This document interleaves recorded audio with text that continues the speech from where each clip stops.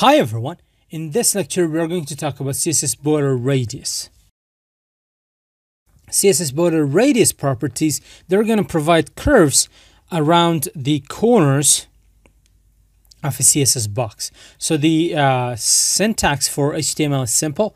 We have two sections with no content inside of them. So in CSS, I'm going to grab the body and I'm going to say margin 0. Height, let's set it to 100 VH. Now 100 VH, VH stands for viewport height. So if I just open up this browser, all the height starting from right here all the way to the top of my taskbar to the bottom of my taskbar, all the white space that you can see from top to bottom that you can see, not the space that you cannot see, the space that you can see. The distance from top to bottom, that is 100 viewport height. It means that there are 100 rectangular blocks sitting on top of each other to create this height. Then we have a viewport width, which is from one side of the screen to the other side of the screen. So starting from this edge going all the way to this edge. And think of it like 100 blocks standing next to each other to create this width. So we have 100 viewport height, 100 viewport width. So if you provide it to 100 viewport height, it means all the viewport that the user can see. Viewport height is a highly flexible unit.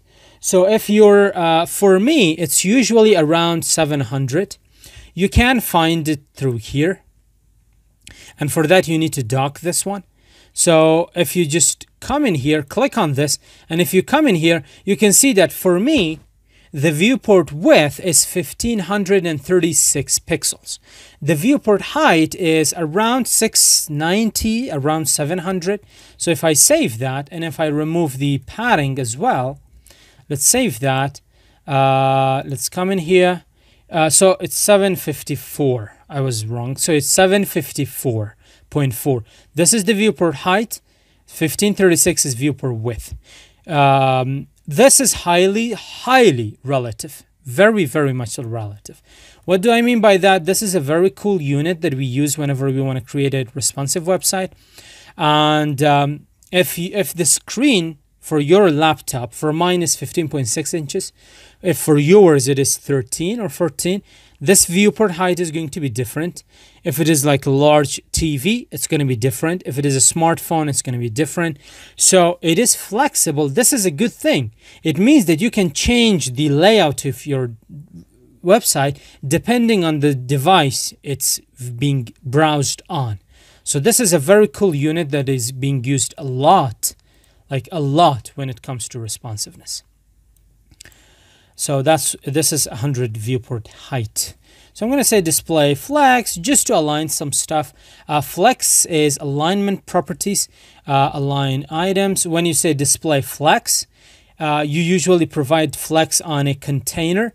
In this case, body is the container, which has two children, section and section. And whenever you on the body, you say display flex, the children are going to become flex items. And the container is going to become flex container. All the children, you can align them better. The default direction of flex is row or horizontal. The align, when it is horizontal, we have a vertical alignment and horizontal alignment. Vertical alignment is handled, I'm going to say vertical alignment is handled by, I'm going to remove it, by align items, and horizontal is handled by justify content. This is when the flex direction is row. If the flex direction changes to column, these two are going to get reversed. We are going to change them. So we are going to provide align items for horizontal and justify content for vertical. So that's, I don't want to talk about flex a lot because it's way beyond the scope of this CSS course.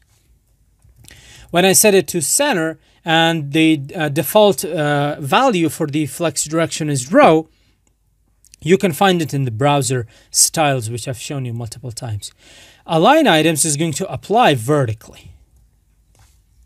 I'm going to grab the section. I'm going to provide some styling. I'm going to say height 350 pixels. Whenever you don't have any content, you need to provide it with a height and width because it has been shrunk to 0. Background color of RGB 177.169.53. Save that. Here is our box. And margin auto. Should I provide it margin auto? Auto. There we go. So I've basically provided some margins for it, and they're in the middle, right? So I'm going to keep it like this. So whenever we say border radius, it means that we have one corner, top left.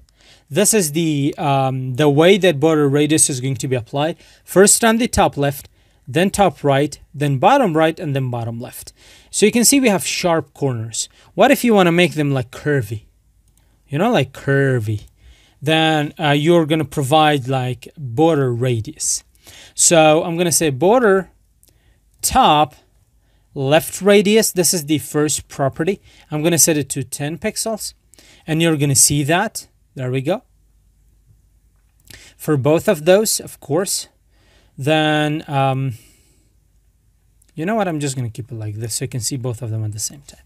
The next one is going to be border top right radius. I'm going to provide it 30 pixels. So you can see that this is like curvier, if that's a word in dictionary. This is more curvy than this one. And then we have border bottom right radius. This you shouldn't confuse this. The thing that you have in HTML, it's emit, but the thing that you have in CSS is IntelliSense, which is provided by VS Code itself. This completing this line, it's used for just to boost your productivity. So bottom right radius is going to be 10 pixel, this one, and bottom left radius is going to be bottom, this is bottom,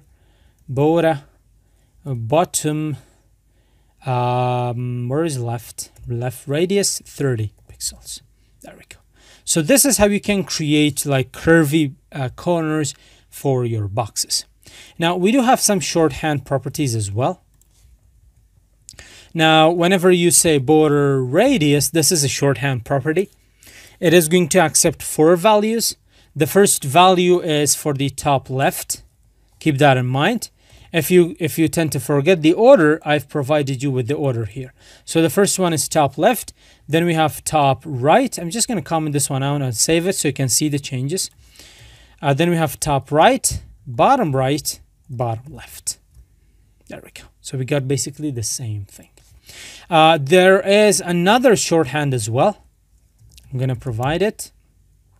That is going to be applied throughout this, like around this box, top left, top right, bottom left, on all 4 corners. And if you want to create perfect circles, you have to make sure that the height and width are equal and the border radius is set to 50%. This is just a cool trick that you can create perfect circles in CSS in case you needed to like do some game design, which I've done a lot in my JavaScript course. Feel free to check it out. So we have border radius. If you say 50%, it's applied on top left, top right, bottom left at the same time. And you're going to end up with a circle. That's it for this lecture. See you in the next one.